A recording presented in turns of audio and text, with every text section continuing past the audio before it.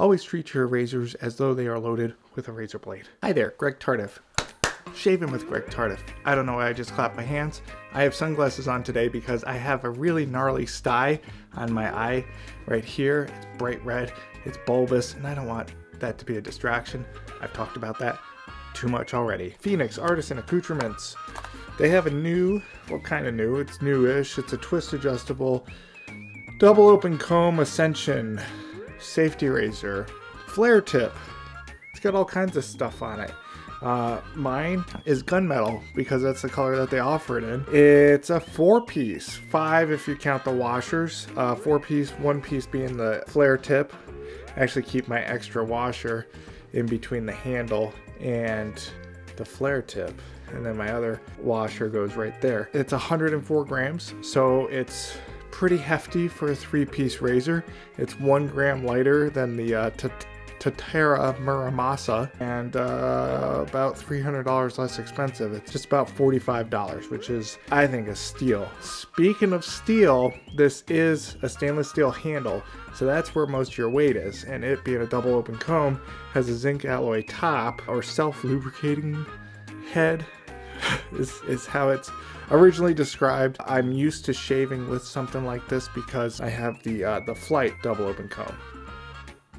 Yeah, so pretty tight. Feels good in the hand, easy to hold. The knurling, it's like each little cut and such and whatnot has like sandpaper on it. It really is grippy to hold.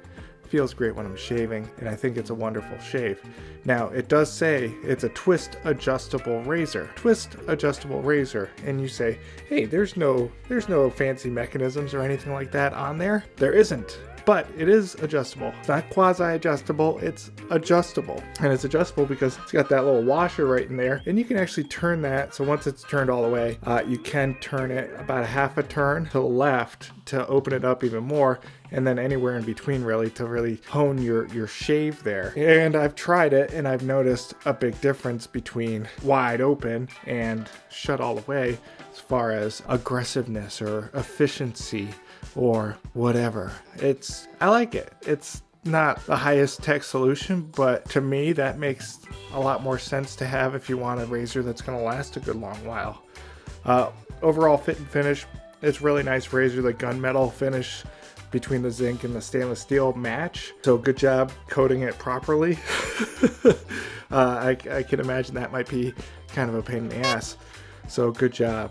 The top cap and bottom cap here meet with these, they look like hot dogs to match up there. And I think that's really nice. It does have a flare tip here that can unscrew and be replaced. They actually have 15 different replacement tips that you can put on there. Some are flare tip like this and like classic Gillette razors, and some have the bomb tip just like this on my 62 Gillette Tech, I think.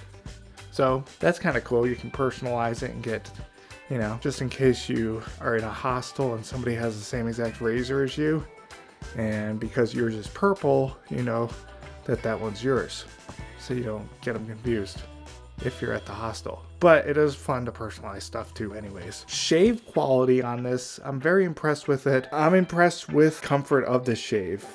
With the double open comb head, some people are afraid because it is more of an aggressive shave, but overall, if you know what you're doing, it's an easy, efficient way to get a good shave, even if you're just doing one pass. I have been using my Astra Superior Platinums in it.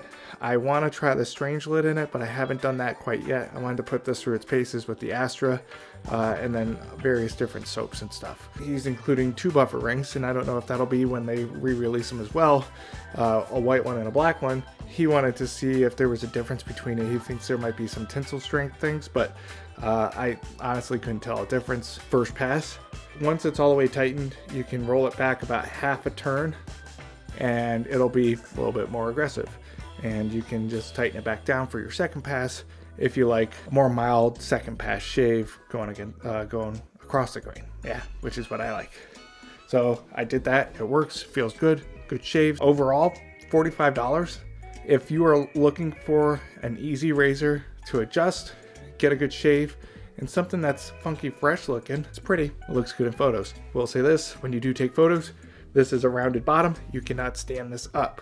So keep that in mind. I think I'm the only one that really worries about that. I think I'm the only one that worries about it because I'm coming off the Muramasa. Obviously that one's a lot more and more fine-tuned as far as for adjustments because this one doesn't have all crazy mechanisms in it.